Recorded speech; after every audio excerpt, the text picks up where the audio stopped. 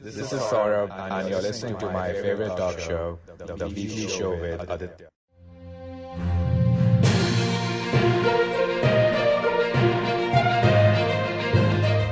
This is episode 209 on the 18th of May 2020.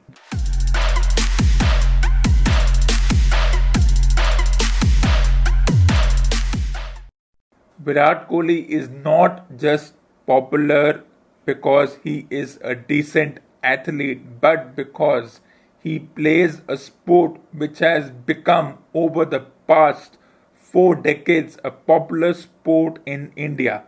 His popularity is often shadowed by the sport he plays, but what if this individual was playing a different sport?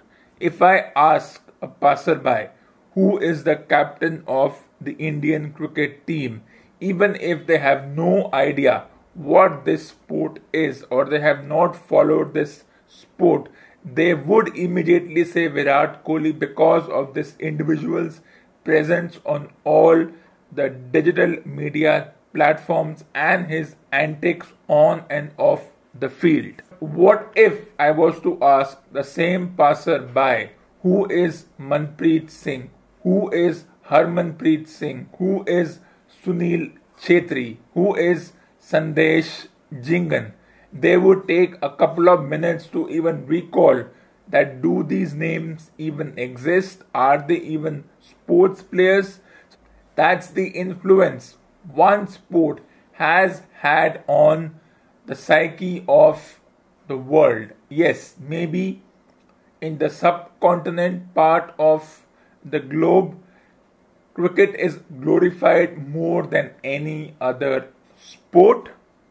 And if you look at other parts, baseball takes over, football takes over. So when we say who is Sunil Chhetri, we would not know exactly. Yes, he is popular, but if you compare him to his more illustrious counterpart of the cricket genre, he would not be as popular.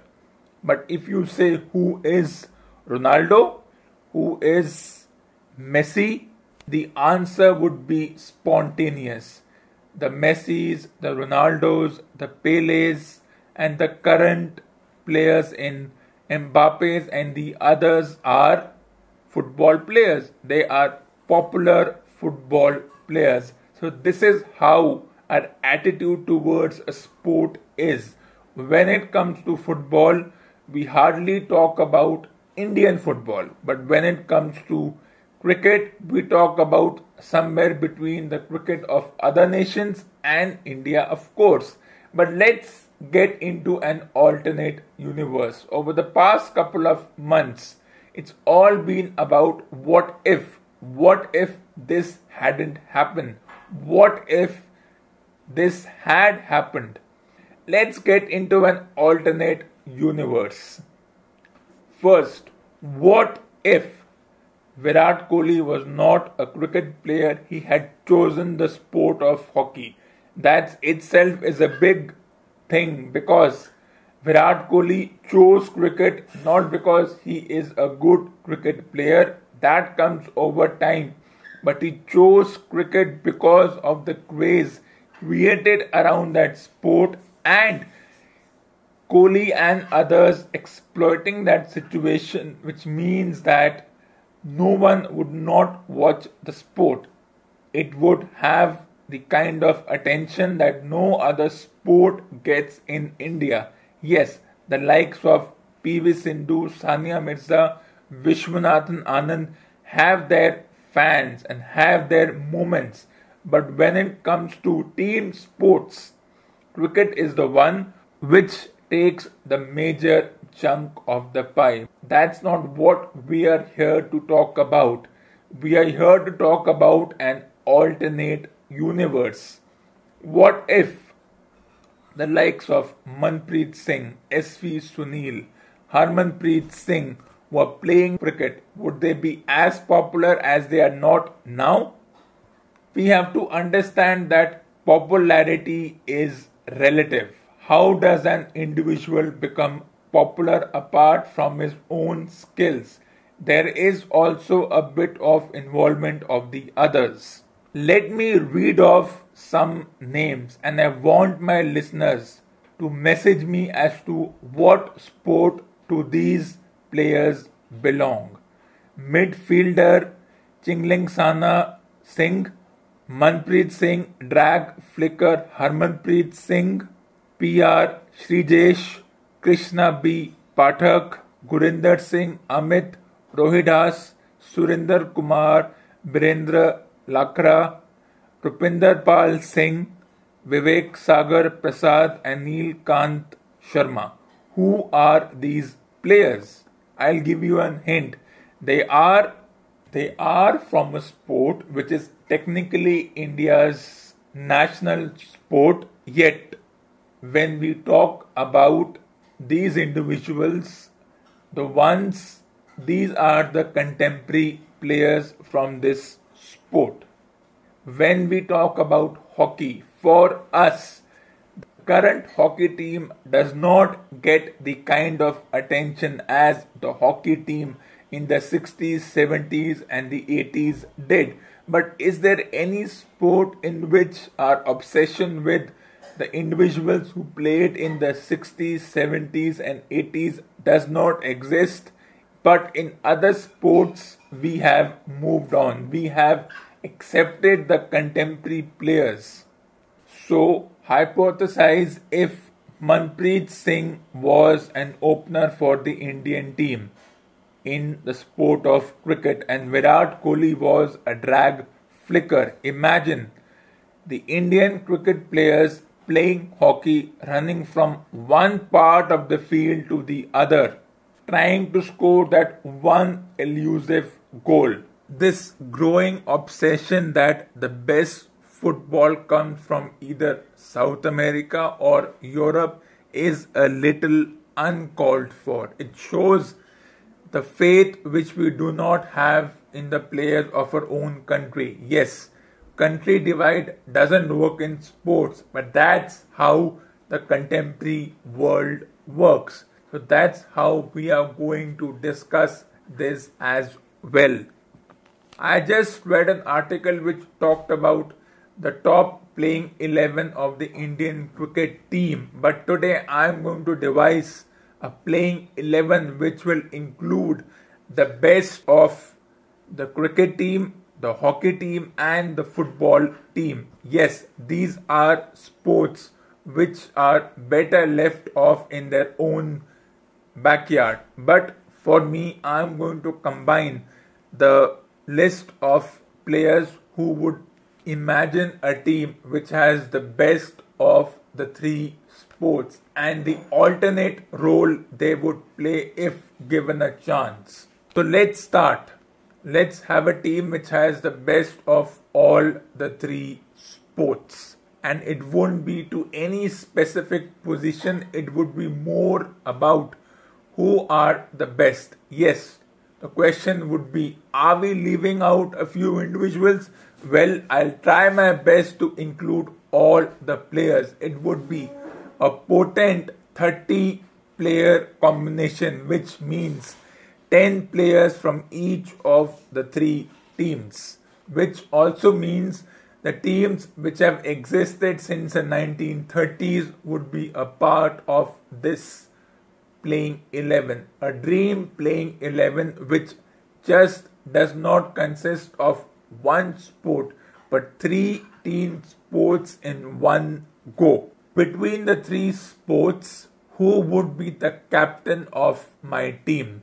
Well, in the world of cliches, it would be by design and default Virat Kohli, but for my team, it would be Manpreet Singh. Who would be the vice captain? We are going to pick a vice captain now from the football team. And this is someone who I have watched over a long period of time, and this would be Sandesh Jhingan as my vice captain. Who would be the third player in my team?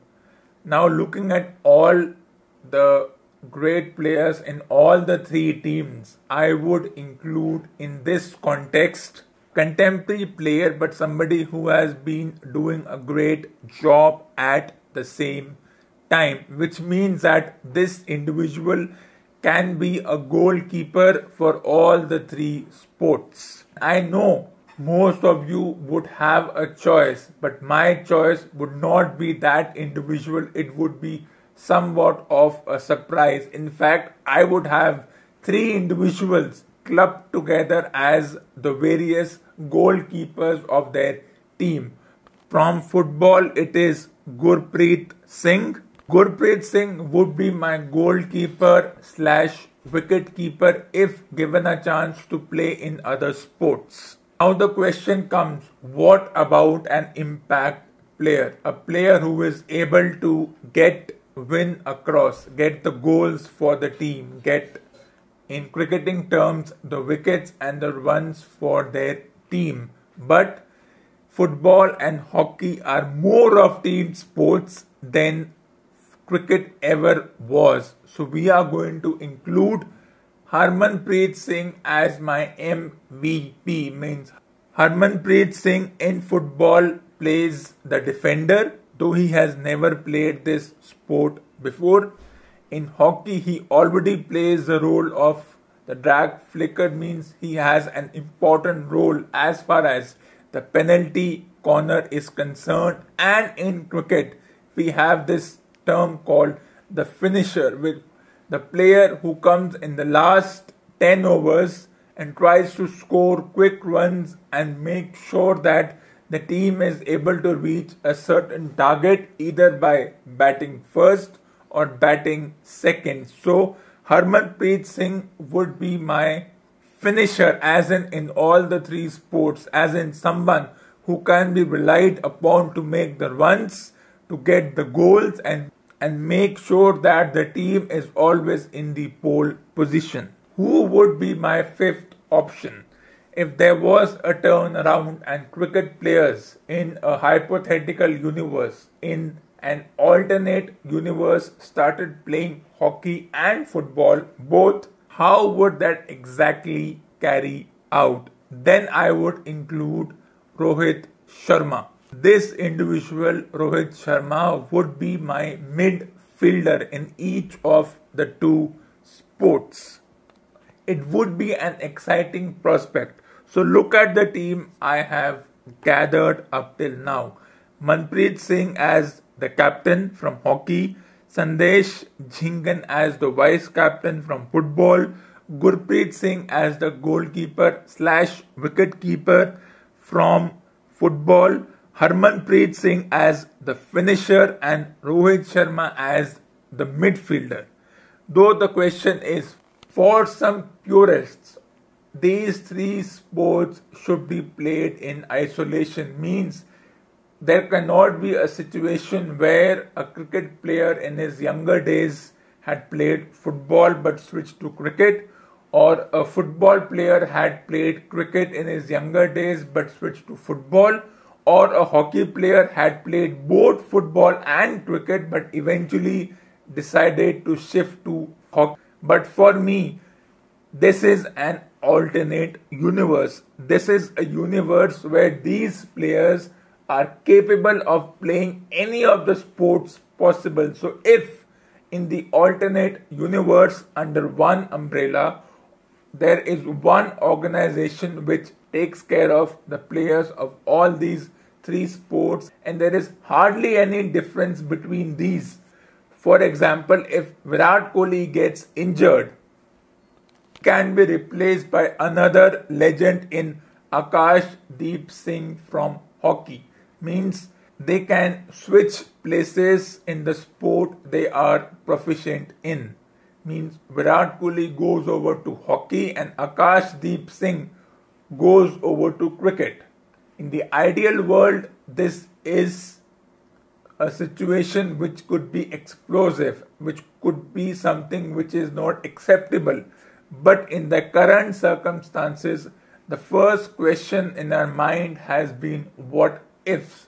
So why not have a team? Why not have a potential pool of players who can play any of the three sports whenever required. Why don't we go into this alternate universe? It would be something that everyone looks forward to.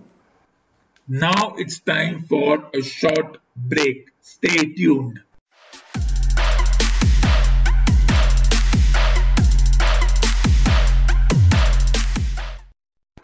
I welcome you back after the break.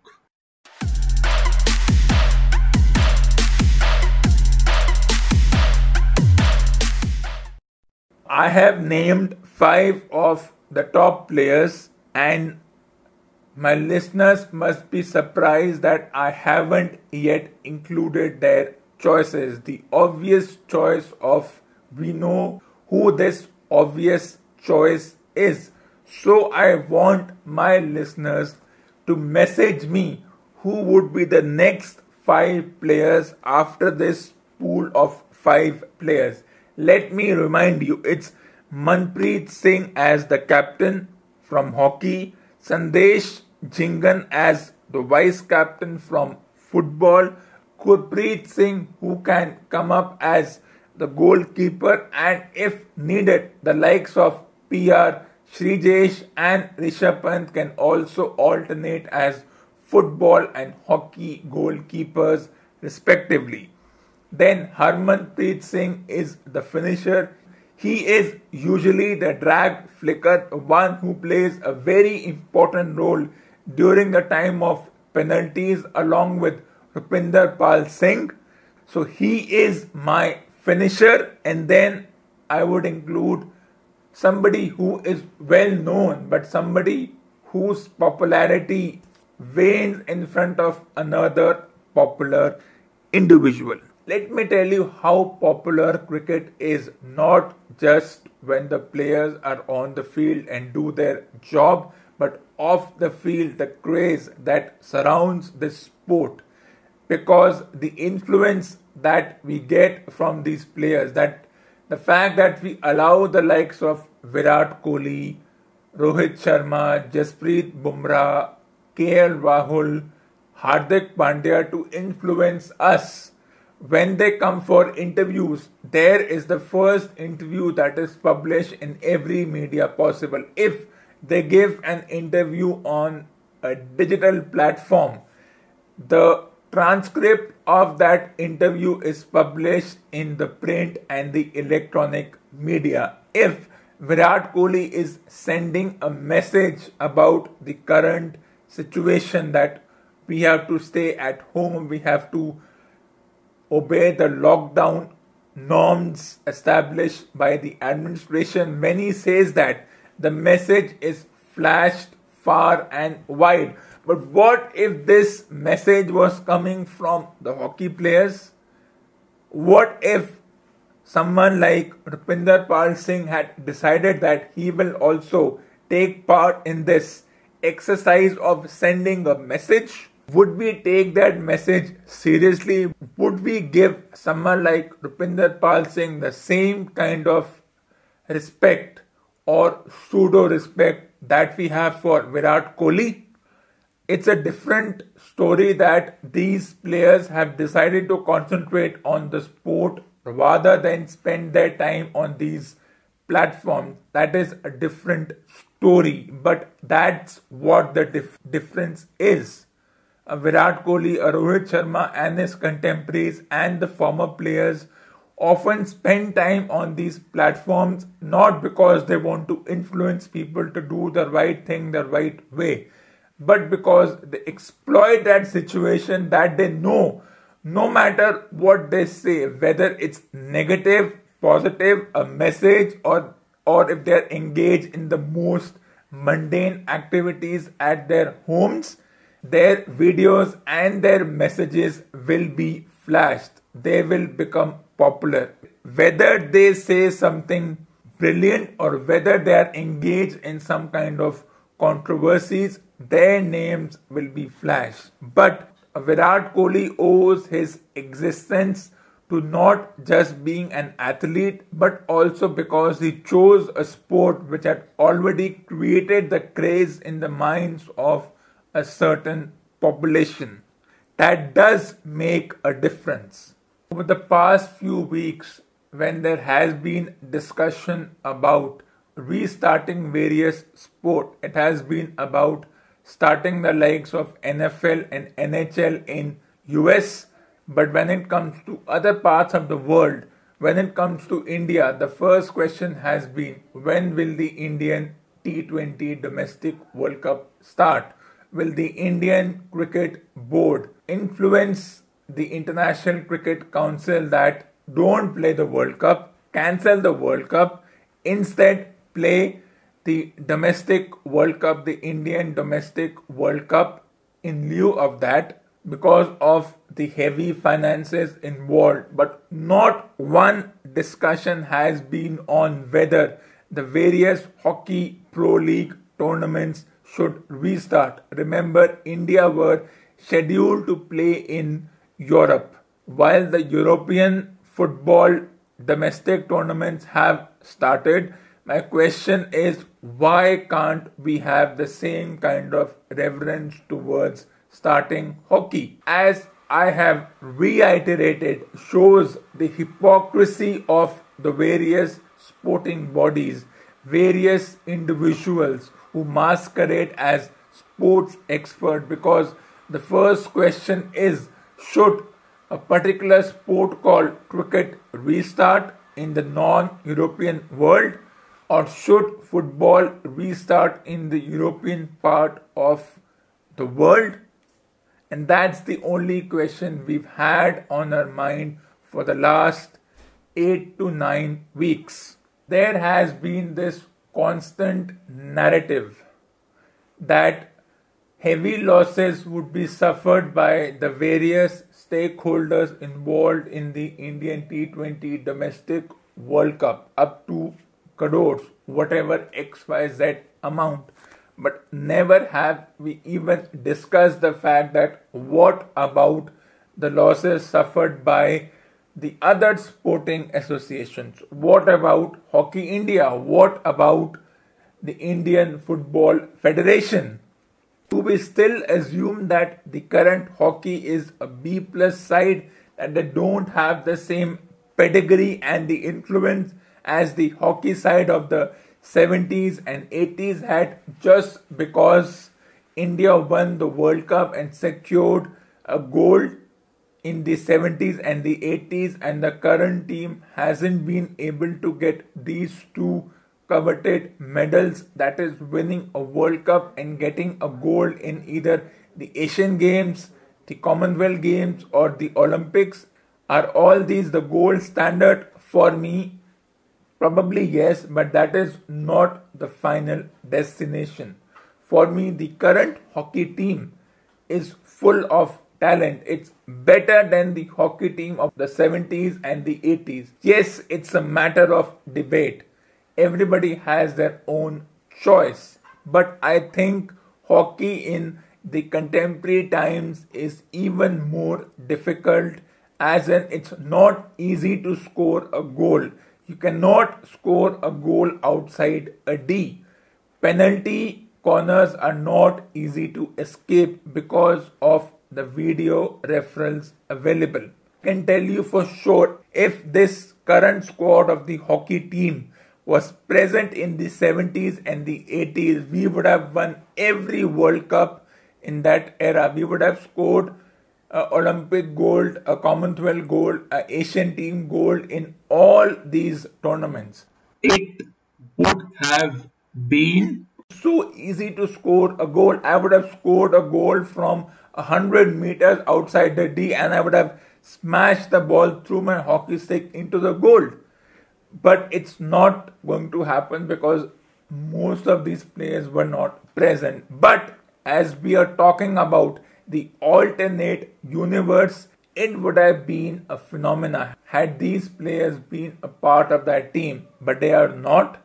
That is in the past. But yes, as human beings have this habit to cling to the past, I will not cling to the past in this context. I will say that even if the current hockey team is not able to secure a gold in the Olympics, that is a big if, if the Olympics start or if during the next World Cup, which happens in 2023 in India, this team can go all the way.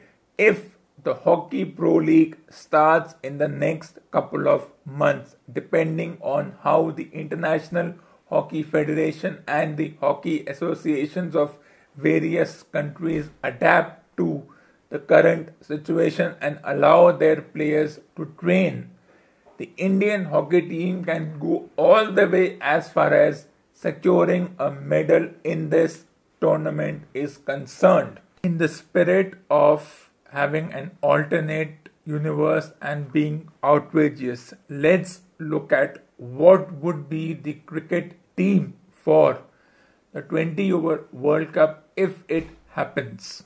The 15 players who would be a part of this World Cup.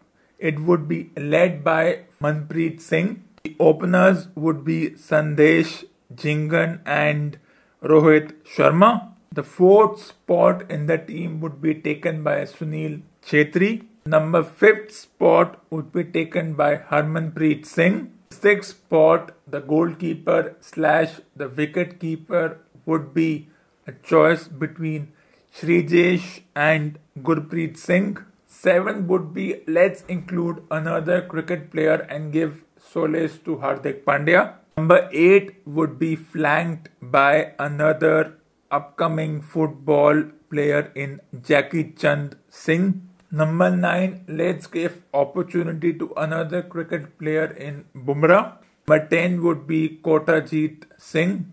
As far as the 11th player is concerned, I would allow my listeners to add in a name. And now they would be incensed that a few players are missing who according to them are iconic. But that is the very reason I skipped on a few players, because they have been there long enough and maybe we deserve not to include them and give more chance to sports which we have not given the kind of respect they deserve.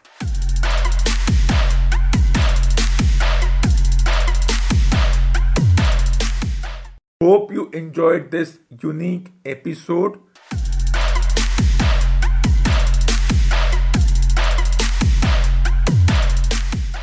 This ends episode number 209 on the 18th of May 2020. For more awesome content, tune in to the next episode of the weekly show with Aditya.